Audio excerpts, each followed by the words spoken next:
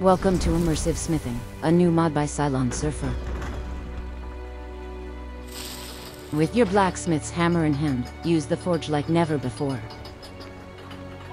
Start by opening your spell wheel and select a raw material that matches the weapon you wish to temper. I'll be improving an Imperial sword, so I'll be choosing a steel ingot. Now drop it into the flames for it to be consumed. It's now time to select your weapon and plunge it into the fiery depths of the forge.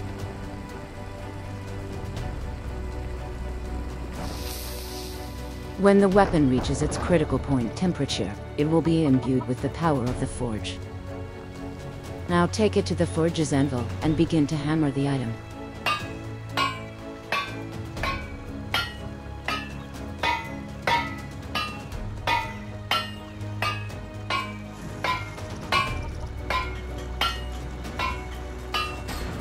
After work hardening your weapon, complete the tempering by placing it in the water trough.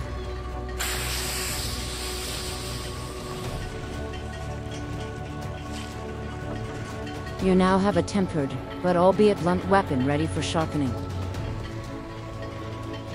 Walk over to the grinding wheel and make yourself comfortable by touching the seat with your hand. Raise your weapon to the stone to begin the sharpening process.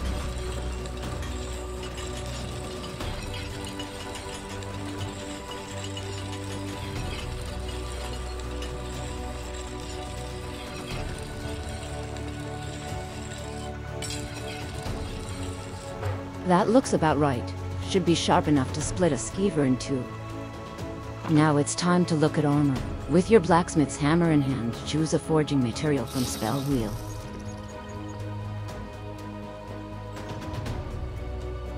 Allow it to drop from your tight grasp down into the flames below. Now choose an armor that you wish to improve, but remember, it must match the material you dropped into the forge. After which it needs heating until it becomes more malleable.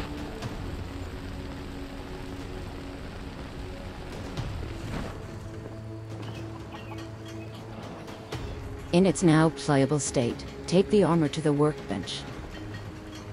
It's now time to work the armor with the hammer until it's hardened and finally ready for battle.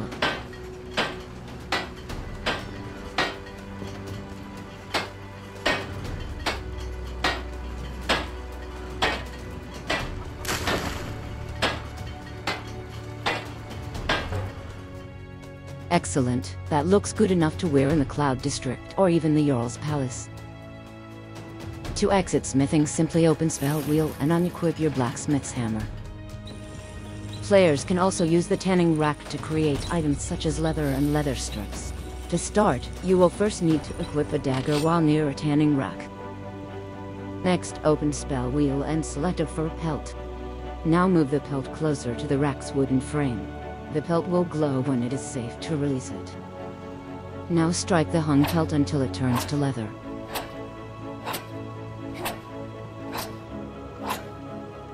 You can now either store the leather or turn it into strips.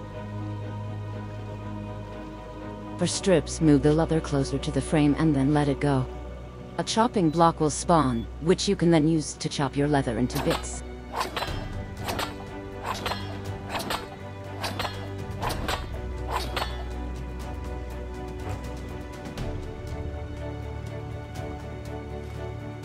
To end tanning, and equip your dagger or walk away from the tanning rack. Finally, it's time to look at smelting.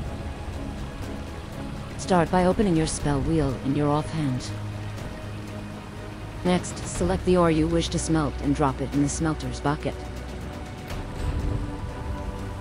A second ore lump will likely be required.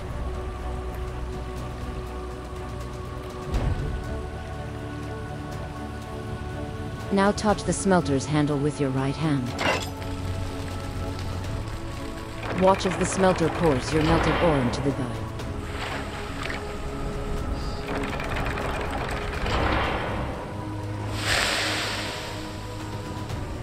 You can now take your ingot and store it ready for use at the forge.